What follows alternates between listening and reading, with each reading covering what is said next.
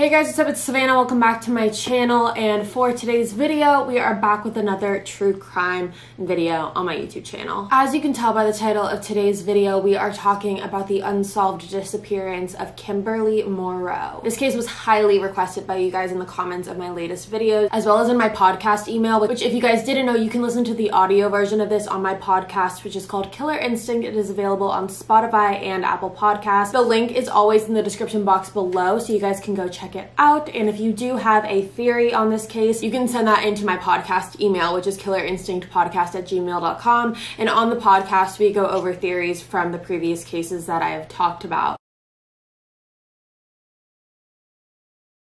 So before we move on to the rest of the episode, you guys, I want to take a quick second and talk to y'all about Zola. Now, this is for all of my people who are either getting engaged, plan to be engaged, guys, girls, listen up. It is engagement season. And listen, I've never planned a wedding before, but I have been around people who have planned weddings. And from what I can tell and from what I have witnessed, it is a very, very stressful process. However, if you are engaged or in the market of planning a wedding, there is something out there that can help make the wedding planning process a lot less stressful. So I want to talk to you guys real quick about Zola. Zola makes wedding planning so much easier. From wedding invites to registries to guest list managers, it's all in one place and it makes everything so much less stressful. You can create your wedding website in literally minutes. It is so easy with Zola's process, and they have hundreds of designs for you to choose from. They have really cool website features like a little FAQ page. So if you want a nice way to tell your guests that kids are not invited to your wedding, this is the way to do it. Zola provides you with an online RSVP page for your wedding website, as well as it links your wedding registry on your website as well. Guests can shop your wedding registry right on your website that you create through Zola. Not only that though, Zola has the highest rated registry of all time. You can register for gifts, experiences, and honeymoon fun. And they have gorgeous, beautiful, and affordable wedding invites, and you can shop their paper suites from save the dates and thank you cards too. And all of these things are designed to help match your wedding website, and Zola will help you keep track of your addresses and RSVPs all in one place. Zola has helped over 1 million couples get married, and they will help you just as well. So what you're going to do is you're going to go to zola.com/killer today, and you're going to use the promo code SAVE50 to get 50% off your save the date. You can also get a free personalized paper sample before you purchase, so you know what you're getting. Again, that is 50% off your save the dates if you go to zola.com/killer and enter the code SAVE50. So I think that's all I have to say today before we get into this case. So with that being said,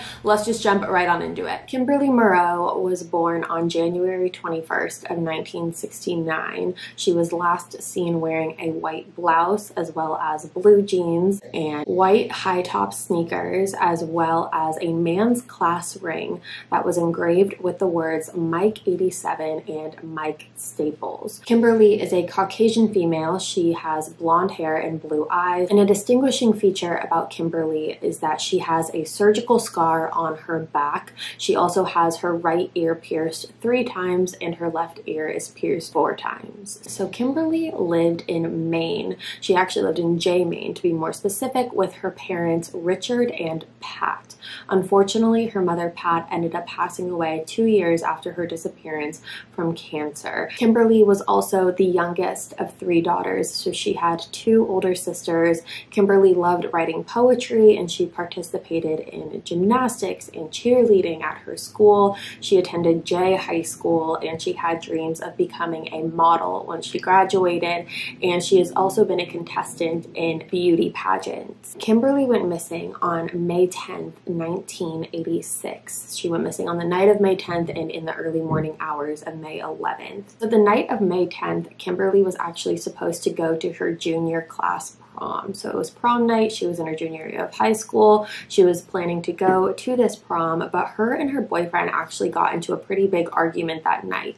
And her boyfriend's name is Mike Staples, which, if you're wondering why she was wearing a class ring with the engravement of Mike 87, that is why. It's because Mike Staples was her boyfriend at the time. So her and Mike ended up getting into a pretty big argument, which made her change her plans. So instead of going to the prom, she actually got got together with a friend. Now, this friend is named Rhonda Breton, and Rhonda and Kimberly had plans to go and hang out with these two older men. Now, these men were about 25 years old. So before heading out, it was about 11 o'clock at night on May 10th, and she ended up going back to her house. Kimberly did. She ended up going back to her home and gathering her belongings, and the only other person home at that time was one of her sisters. So Kimberly actually ended up telling her sister that she was going out. She was only going to be gone for about an hour, and then she would be coming right back home. Kimberly was last seen entering a late model white Pontiac Trans AM with one of the 25-year-old men as well as Rhonda. What's bizarre about Kimberly's departure when she left her home is that she left with none of her belongings. She left her purse, she left her wallet, she left her keys, she didn't even bring a jacket, and it was very cold outside at this time period, so she was definitely planning on coming back. She didn't leave with any of her belongings that she would have needed if she was planning on staying out for a very long period of time or planning on not coming back to her house at all. So the 25-year-old man, one of the 25-year-old men that Kimberly was hanging out with that night, is a man named Brian Edmond. Now, Brian says that in the early morning hours of May 11th, at about 3:45 a.m., he was driving with Kimberly and Rhonda. And according to Brian, he said that he was driving with the two of them, and they were about a half a mile away from Kimberly's home, and they were planning on driving Kimberly back to her home. But according to Brian, he said that Kimberly was visibly upset about the fight that she had gotten in with her boyfriend just several hours prior. So he said that when they were about a half a mile away from Kimberly's home, Kimberly demanded that Brian pull over so that way she could walk the rest of the way home. Brian said that he pulled over, let her out, and let her walk the rest of the way home, and he just drove away. And that was the last time anyone has ever seen Kimberly. The next morning when Kimberly didn't come home, her parents immediately called 911 to file a missing persons report. But what's so frustrating about this case is that the police treated this case as a runaway case for the first 4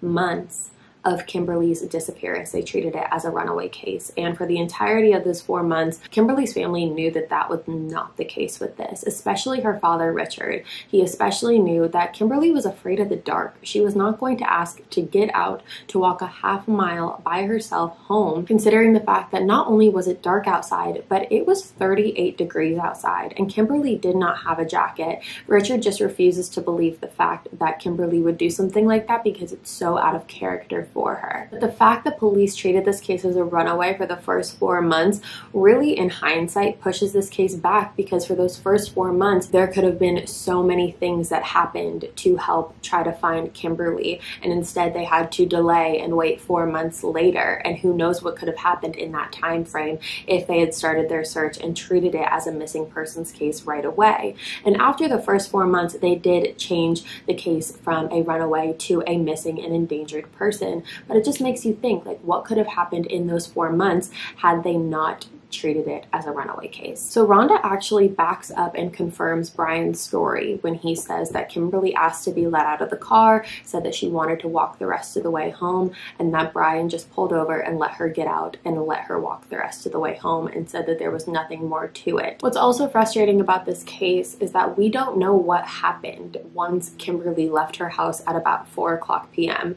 It is kind of, a mystery as to where exactly they went. The 4 of them are suspected to have just kind of drove around all night into the town while drinking. There's also suspicions that they went to a teenage drinking party, like a house party, and drank there. There's just many different speculations, and we're not exactly sure what exactly happened that night. I'm sure police do, because they had to question and interrogate the people that were with Kimberly that night, but that information isn't released to the public yet. Richard does not believe Brian's story whatsoever. Richard actually believes that Kimberly was murdered within hours of leaving the house, and Brian is actually considered a person of interest in Kimberly's disappearance, but he has never been charged directly with anything involving her going missing. Richard has actually stayed in contact with Brian over the years in hopes that Brian will in one way, shape, or form come forward to Richard and tell him exactly what has happened, but unfortunately that day has not come yet. In 2015, the police searched a 5-acre property that belonged to Brian Brian Edmond with hopes that maybe they could find some trace of Kimberly there or something that would show them where she was or if she was there at all, but unfortunately their search efforts led to nothing. Richard has actually been extremely hands-on throughout this entire case and throughout the entirety of his daughter's disappearance. Richard actually has friends who are in the police department, but Richard really has been navigating this case from day one and has been interviewing himself lots and lots of people. Police did use search and cadaver dogs and took them up and down Kimberly's street in hopes that maybe the dogs would pick up a scent or find something, but unfortunately that search led to nothing as well. And they also did testing on Brian's car, considering he was the one that was driving the car that night, but those results haven't been released to the public yet. Something to also note is that the day after Kimberly's disappearance, there was actually a concrete pad that was laid down onto a farm stand in Livermore, Maine. And once this happened, there was a lot of speculation and a lot of rumors floating around that Kimberly could have actually been placed at the farm stand, and then once the concrete was poured over her, it would have been a reason for why no one was able to find her yet. So there was a lot of rumors saying that that's actually where her body was located. And in the most recent past couple years, police have used the best technology in the game to try to rip up that slab, and they have done so successfully. However, they have not been able to find any evidence that would suggest that Kimberly was there. They were not able to find her body. None of her belongings were there. None of that. So I want to talk about a man named Calvin Tidswell. Now, Calvin Tidswell is a man who during the 1980s owned an arcade in the Livermore Falls, Maine, which was right next to the police station. That's where it was located. And because he owned an arcade, a lot of high schoolers and teenage kids would kind of make their way to the arcade. It was kind of like their hangout spot. That's where they would all go. And because of that, it really gave Calvin an in on hanging out with kids. They all became pretty close to Calvin, and everything that I have read about Calvin in my research has been extremely negative. People who went to high school with him described him as a bully who would physically, beat people up and bully people, and when parents would call Calvin's parents to complain, Calvin's parents just kind of said, oh yeah, that's just how he is, that's who he is. People described it as his parents were actually afraid of him, and after he graduated high school, he grew on to own this arcade. People described him as being very manipulative, and that for him it was all about the control factor. He just wanted to know that he had control over everyone. He would manipulate them in any way that he could, use any different head game and mind game to kind of twist it into having people trust him and believe in him, when really it was just his way of feeling like he had control over people. And a lot of people do believe that he used this arcade. He got the arcade when he was like 45 years old, and a lot of people think that he used the arcade to lure kids in and be able to manipulate them. And there was actually a newspaper article released, I will try to pop it up on the screen if you're watching me on my YouTube channel, that basically stated that Richard as well as police do believe that Calvin could have been involved in Kimberly's disappearance. Kimberly as well as Rhonda and Brian and the other man they were with that night could have gone to the arcade and spent time there, which would have meant that Calvin would have been one of the last people to see Kimberly. Calvin has been in and out of jail for drug-related charges, but he has never been named by police as a person of interest or a suspect in Kimberly's disappearance. There are a lot of people who have their suspicions about Calvin and who believe that he could have possibly been one of the last people to see Kimberly the night she disappeared. Police believe that the last 3 people to see Kimberly that night were either Calvin Tidswell, Brian Edmond, or Mike Staples, her boyfriend. Rhonda, her girlfriend that she was with that night, kind of falls into the category of Brian because she was with Brian and Kimberly that night. But here we are over 3 decades later, and there has been no real answers as to what happened to Kimberly that night. Richard, as well as Kimberly's sister, have come out and say that they don't believe that whatever happened to Kimberly that night was premeditated. They believe that whatever happened to Kimberly was more so on the side of being an accident. But even with that being said, they do want and deserve the answers as to what could have happened to her that night. And they know that there are people out there who know exactly what happened to Kimberly, and they just want those answers for themselves. And as far as theories go on this one, I do want to talk about one theory that I have not seen in doing my research that is kind of one that I was just like waiting to read throughout all of this. And that is the theory that Mike Staples is involved in Kimberly's disappearance. entrance. Now, the reason I think that this could have possibly been what happened is because it makes sense. The motive makes sense. If her and her boyfriend got into an argument and instead of going to the prom, she went off with these older men and her friend and was drinking and doing all these things and then came back home later, let's say Mike was either waiting for her at her house and wanted to talk and instead got super angry and one thing led to another and he ended up lashing out on Kimberly. He could have also heard that Kimberly was out and hanging out with older men and drinking and engaging in behavior that he didn't approve of, or if he saw Kimberly get dropped off by Brian and then that sparked a trigger for him. It could have been multiple things, and I think that the motive there is more clear than the motive that could have been with either Calvin or Brian. When it comes to Brian, I think that I believe what Richard and Kimberly's sisters believe, which is that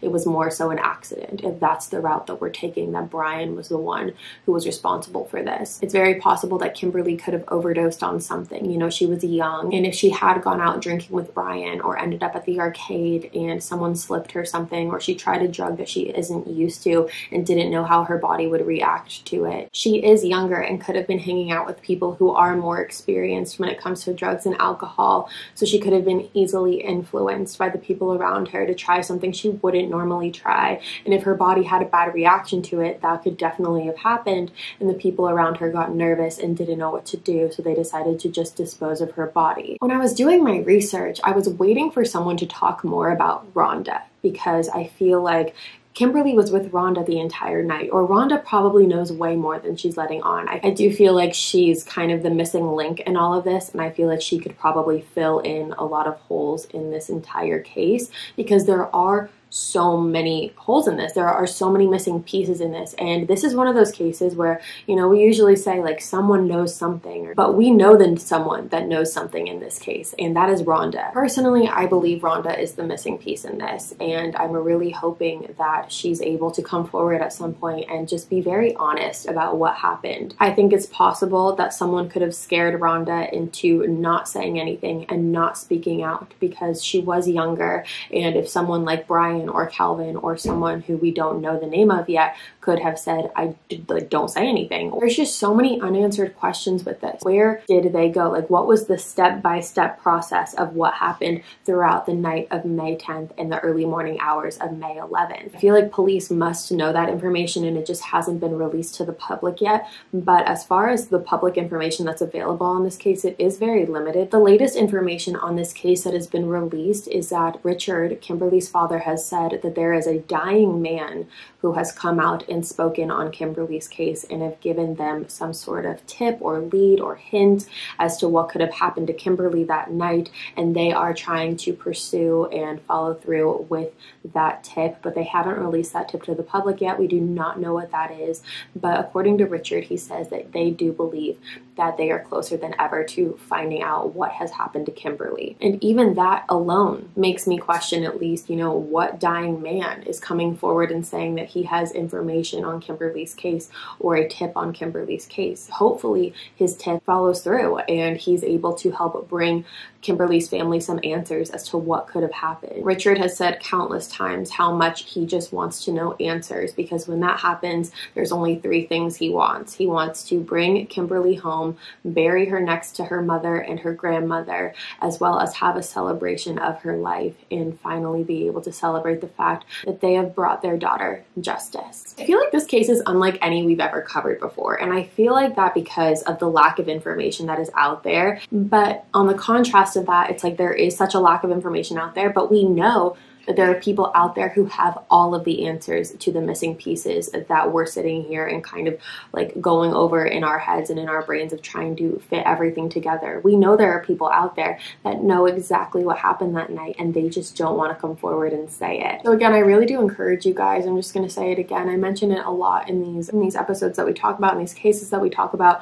There are anonymous tip lines that you can call if you are worried for your life or your family's life or someone that you know. and you can give a tip as to what happened in a case or something that you know. Even if you don't think it's important, it could be very, very important and crucial. All right, you guys, that is all for me today. Thank you so much for tuning in to another true crime episode here on my YouTube channel. If you are new here, hi, my name is Savannah. I make videos 3 days a week, Sunday, Tuesday, Thursday. You should subscribe and join the family. Make sure if you want to listen to the podcast version of this, you click that link in the description box below. I will see you guys in a couple days with a brand new video. Bye, guys.